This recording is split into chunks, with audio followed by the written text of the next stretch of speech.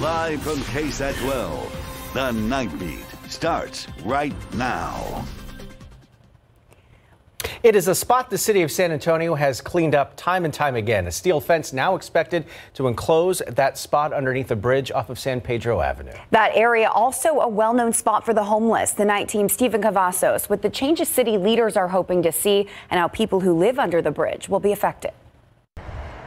It's a spot that produces trash and problems for the city of San Antonio, but it's also a spot some of the city's homeless rest their head. It isn't going to be one thing that solves it. But District 1 Councilman Roberto Trevino says enclosing the area with a steel fence will help solve part of the problem. The fence is expected to cost a little more than $6,000, something Trevino says city leaders have budgeted for. But he says clearing the space will take some time. That's why it's not as easy as just picking something up and throwing it in the trash. Piles of trash, clothes, and other items can be seen underneath this bridge here on San Pedro. One man we spoke to says he understands why homeless people have come to the area. I'm a newly homeless person myself, and it doesn't surprise me. Jonathan Midel has been on the streets for almost a week. He believes people who come to camp under the bridge feel safe there. Some people are hiding things. Some people are hiding from things. Some people also don't like people. Midel says he's been staying at Haven for Hope, but believes more needs to be done to get people off the streets. You don't have to live out here anymore. It's rough. Trevino says the city is taking those steps, and people who live under the bridge will receive help. As these issues come up, and they will, in different parts of the city, know that the city is working on a comprehensive strategy.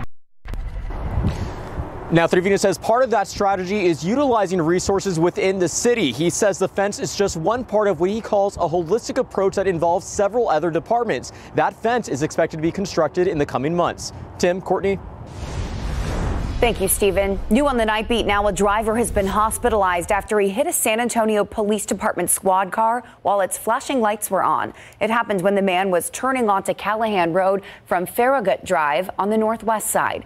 The man told police he did not see the squad car because of a hill on Callahan. The man apparently hit his head on the windshield and was the only person in that vehicle. He was transported in serious condition. The police officer only suffered scratches and bruises. We're told his squad car's flashing lights and sirens were on because he was assisting another officer. A San Antonio theater family lost their north side home to a fire last weekend. That fire happened on Old Moss Road. Now that family crying out for help from the theater community. The Night Team's Japhanie Gray spoke with that mother's family who say they hope they can rebuild. One of our brothers called me and said, "Mama's house burned down." And my immediate response was, "What?" Utter shock continues to overwhelm the Miller family. They believe the fire started either in the back of the home. Fire officials say a lightning strike destroyed their family home of 50 years last Saturday, displacing their 85-year-old mother, Marjorie Miller. Is having a hard time accepting that her home is gone. She hasn't been back. Thankfully, Miller made it out all by herself with only smoke inhalation. Even her dog, Lady, survived the early morning flames. However, what was once their theatrical and thriving home is gone. This is where we rehearsed a lot of our scripts, sheet music. Miller is a major part of the San Antonio theater community. With all 5 of her now adult children being a part of theater, she was heavily involved. She costumed numerous shows. I mean, for probably 40 years. It was a wall.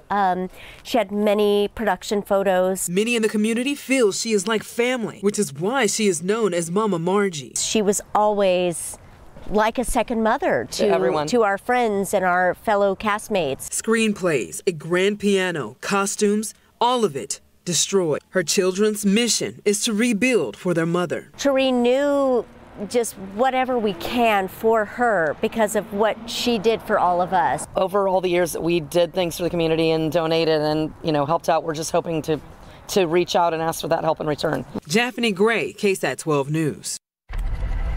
Turning now to other of the day's top stories. An Amber Alert out of Austin still in effect right now. 12-year-old Avery Claire Reynolds was last seen leaving a middle school in southwest Austin just 3 days ago. That's according to Austin ISD police. She was wearing red-framed glasses, a gray hoodie with the word small in black letters, black leggings, and aqua-colored Nike shoes. Austin authorities believe she is with her mother, Cassia Vaughn, who is reportedly in violation of a court order. Vaughn drives a black 2005 Mazda Tribute S with the Texas license plate number DTM3557. The car also has front end damage and a Texas Tech University sticker right next to the license plate. Anyone with information is asked to reach out to Austin Police. A fight on the west side overnight ends with a man being stabbed. Police were called out around 12:30 this morning to Potosi Street over on the west side. Police say the stabbing happened at another location, though. Investigators say the two men got into a fight and the suspect allegedly stabbed the victim twice in the abdomen. The victim then went back to his own home and called police. He was then transported to University Hospital. At last check, he was in stable condition. A man's in critical condition tonight after being hit by a car. It was around 1:15 this morning when police say he was hit while trying to cross Fredericksburg Road and I-10. Police say the driver did not stop after the crash, and it was another driver who later found the man on the roadway. He was then taken to the hospital, and so far no arrests have been made in this case.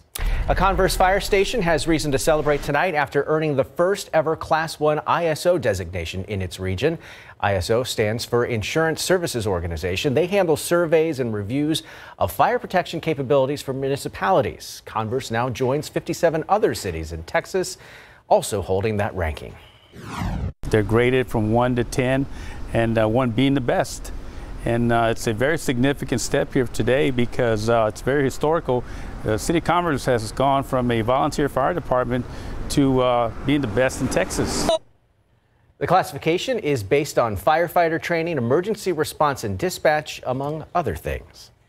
After being hit by a vehicle last year, San Marcos police officer Claudia Cormier will be stepping up to the plate to throw out the first pitch at the Texas Rangers game in April. Her life was forever changed after she was called out to a traffic incident on I-35. At the scene, an SUV hit her, which led to the loss of a leg, 20 surgeries, and more than 100 staples and stitches.